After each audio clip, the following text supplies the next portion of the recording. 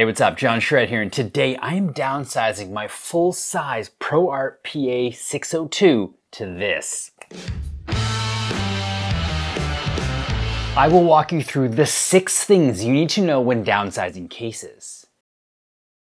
I'm working on a video comparing the Ryzen 9950X to the Core Ultra 285K, and I need to put the new build inside the PA602. And that's when Asus hooked me up with this bad boy, the TUF GT302. Now, let's jump into those 6 reasons and why this case is perfect for my downsize. All right, first thing to consider is motherboard support. It's literally the heart of your PC. I have a ProArt Z790 in my current system that I'll be moving over to the GT302, and then I want to throw this guy into the PA602. So both of those motherboards are ATX boards, which is kind of the most common. This one's a little bit special because it actually can handle eATX from 12-inch to 10.9-inch, which is kind of cool. Your GPU is your next consideration. You don't want to be like this guy or this guy. It's actually usually the length of the GPU that's the problem. Now this case is pretty neat. It actually supports a length of 407 millimeters, which is way longer than even the biggest GPU. You look at Asus's flagship, their 5090 Astral, and it's 357 millimeters, same length as their 4090 Strix. But please check your manufacturer's website for the case that you're downsizing to. They should have the max GPU length on the website.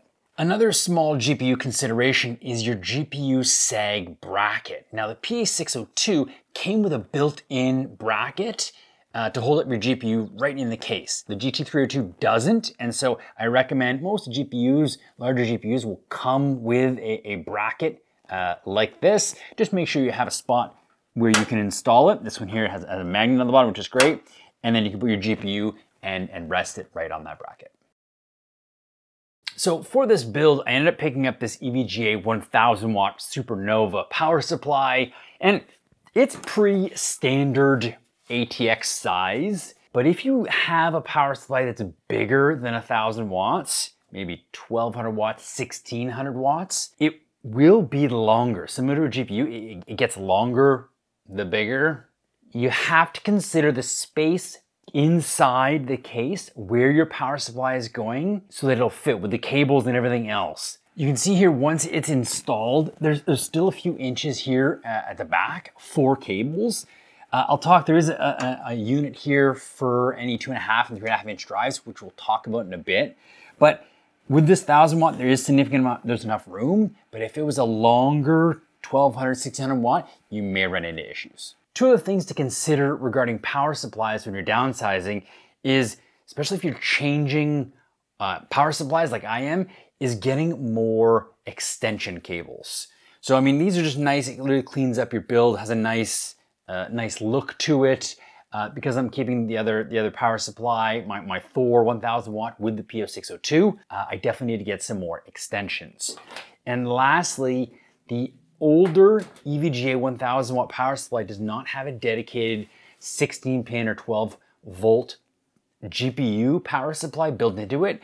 So I did have to go out and buy this Fazgear. I'll leave a link in the description down below.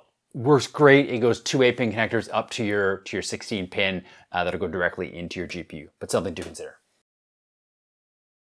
Okay, back to SSD and hard drive support. If you do currently use 2.5 and 3.5 inch drives, you may want to keep this caddy unit in or look to see if the case you're downsizing has something like it. In my case, I haven't used any of those drives in years. I'm Pro M.2, and so I will be taking this out. But it is neat that this case does have 2 spots here and here for 2.5 inch SSDs. Next up is a very important one. It's your CPU cooling solution.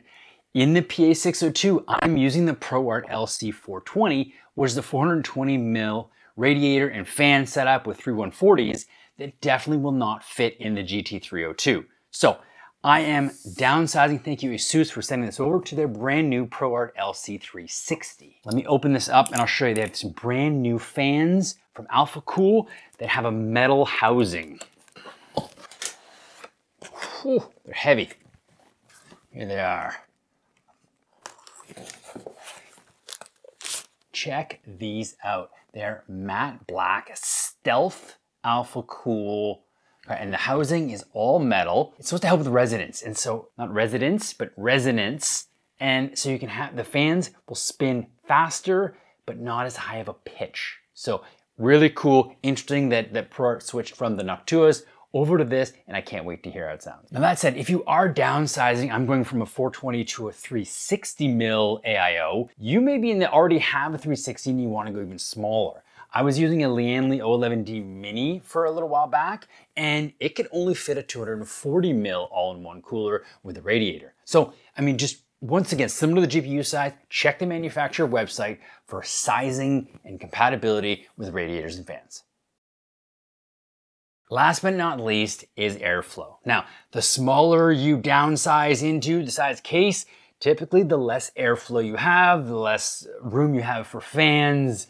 I am very pleased to see that this case here has 3 140 mils pulling air in from the front, and then another 140 mil shooting out the back. And that comes already pre-installed in the case.